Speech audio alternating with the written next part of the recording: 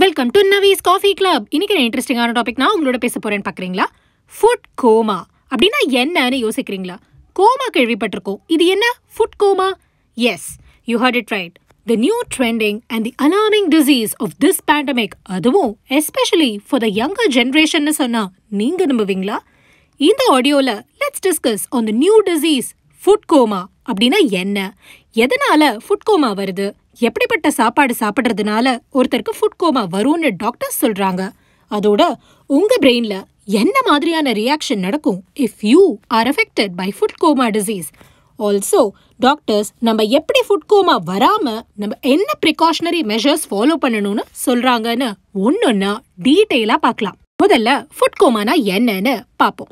சிம்பிளா சொல்லணும்னா, நீங்க சாப்பாடு சாப்பிட்ட உடனே செமையா உண்ட மயக்கமா இருக்கு, தூக்கமா வருதுன்னு ஃபீல் பண்ணிருக்கீங்களா?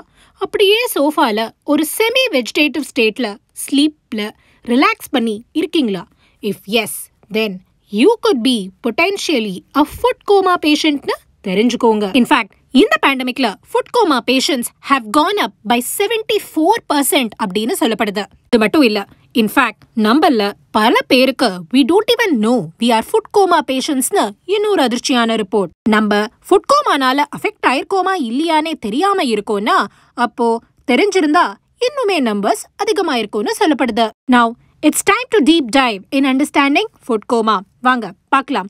For doctors, when your belly has a bloating problem, அதாவது ஒரு விதமான கேஸ் பிரச்சனையோ இல்ல சாப்பாடு சரியா ஜீரணம் ஆகலனா, it will lead to constipation னு உங்களுக்கே தெரியும். Remember, இது might be a first alarming step for food coma னு சொல்றாங்க.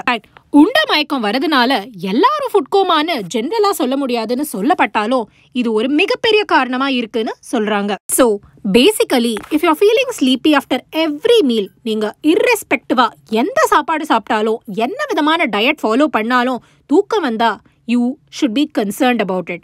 ஏன்னா நீங்க ஒரு ஃபுட் கோமா பேஷண்டா இருக்கலாம்னு சொல்லப்படுது. நான் பேசிக்கலி நம்ம சவுத் இந்தியன் டயட்ல பொங்கல் சாப்பிட்டா தூக்கம் வரும்னு சொல்லுவாங்க. ஆனா இட்லி சாப்பிட்டாலும் தூக்கம் வருதுன்னா அது கொஞ்சம் கவனிக்க வேண்டிய விஷயம் இல்லையா? சரி, இப்போ லெட் மீ ஷேர் யூ என்ன மாதிரியான நியூட்ரிஷனல் டயட் சாப்பிடும்போது you can feel the sleep sensation பார்ப்போம். அதோட இந்த ஸ்லகிஷ் அண்ட் ஸ்லீப்பி பிஹேவியர் நம்ம பிரெயின்ல எப்படி உருவாகிறதுன்னு ஒன்னொன்னா டீடைலா பார்க்கலாம். பேசிக்கலி தூக்கம் வர்றதுக்கான மெயின் காரணம் நம்ம சாப்பிடுற சாப்பாடுல எந்த விதமான high calorie diet and high fat diet like meet, சில dairy products like milk, key, cheese, ஓட்ஸ்ல இருக்கக்கூடிய ட்ரிப்டோஃபான் அப்படிங்கிற அமினோ ஆசிட் பிரெயின்ல செரட்டோனின் அப்படிங்கிற கெமிக்கலை செக்ரீட் பண்ணும். This will lead to a drowsy feeling னு சொல்லப்படுது. இந்த செரட்டோனின் ஓரளவுக்கு மேல பிரெயின்ல செக்ரீட் ஆகும்போது it will lead to some several mood related-ஆன problem. உங்களோட ஸ்லீப் வேக் சைக்கிள் கூட இம்பாக்ட் ஆகும்னு சொல்றாங்க. அதே மாதிரி இன்னொரு காரணமா சொல்லப்படுது ஒருத்தரோட PNS சிஸ்டம் இம்பாக்ட் ஆகும்போது, அதாவது பாராசிந்தட்டிக் நர்வஸ் சிஸ்டம். ஸோ நம்ம அதிகமாக உணவை சாப்பிடும்போது ஆப்வியஸா நம்ம stomach will expand after a heavy meal இல்லையா? இந்த PNS சிஸ்டமோட செல் சிக்னல் ஆக்டிவேட் ஆகி பிரெயினுக்கு போகக்கூடிய ரத்த ஓட்டத்தை டைவர்ட் பண்ணி டைஜஸ்டிவ் சிஸ்டம்க்கு சென்ட் பண்ணுமா. அதனால பிரெயினோட ஸ்லீப் சைக்கிள் இம்பாக்ட் ஆகிறதுனால it will make you feel sleepy and டயர்ட்னு சொல்றாங்க. இந்த ஃபுட் கோமானால ஜஸ்ட் தூக்கம் தானே வருது, இதனால என்னன்னு யோசிக்கிறீங்களா? Well, as per recent study, food coma அதிகரிக்கும் போது a person will lead to 74% increase to diabetes and heart disease னு ஒரு அதிர்ச்சியான report. Yes, you heard it right. 74% you are at a higher risk of getting diabetes at very young age னு தெரிஞ்சுக்கோங்க. As per statistics, globally in this pandemic, மக்கள் வீட்லயே இருக்கிற காரணத்தினால younger generation between age 20 to 35 has increased in the food coma னு இன்னொரு statistic. Main ரீசனா சொல்றது due to lack of exercise னு ஒரு broader classify-ஆ பண்ணாலும் the current generation food habits ஓட மாற்றம் is also a big factor in this food coma patient increase னு சொல்றாங்க. ஏன்னா our way of diet has changed to increase in junk foods, eating more dairy products like cheese, mayonnaise and eating more meat products like pork, beef is an additional cost னு சொல்லப்படுது. அப்போ நான் இந்த சாப்பாடை சாப்பிடவே கூடாதான்னு கேட்டா அதுவும் கிடையாது. You can very well eat all your favourite foods. ஆனா அட் வாட் ப்ரொபோர்ஷன் அப்படிங்கிறது தான் important. Now let me share you the doctors என்ன ரெக்கமெண்ட் பண்றாங்க டு அவாய்ட் ஃபுட் கோமான்னு ஒன்னுன்னா பார்க்கலாம். Number 1, eat smaller meal proportions at regular intervals னு சொல்றாங்க.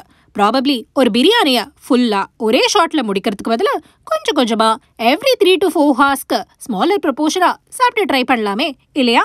Number 2, எப்படி small ப்ரொபோர்ஷனை doctor recommend பண்ணுறாங்களோ அதே மாதிரி லிக்விட் டயட்டையும் ஃப்ரீக்வெண்ட்டாக நம்மளோட டயட் பேட்டர்னில் இன்க்ளூட் பண்ணணும்னு சொல்கிறாங்க.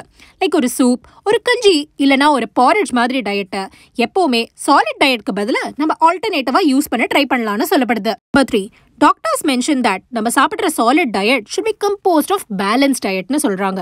ஏன்னா அதிகமான fat diet good make you addicted and also lead to food coma at a younger ஏஜ்னு சொல்லப்படுது.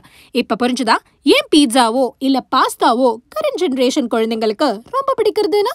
Why kids are getting addicted to pizza ன்னு என்னைக்காவது நீங்க திங்க் பண்ணி பார்த்துருக்கீங்களா? It's because of the cheese that triggers addiction சொல்லப்படுது. Number 4, getting active after a meal. அதாவது உங்களோட exercise பேட்டர்னை கொஞ்சம் மாற்ற ட்ரை பண்ணுங்க. Try to do some small short walk after a meal னு சொல்றாங்க.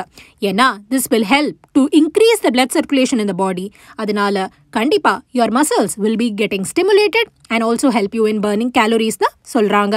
I just wanted to share with you on the emerging food coma disease in the current generation.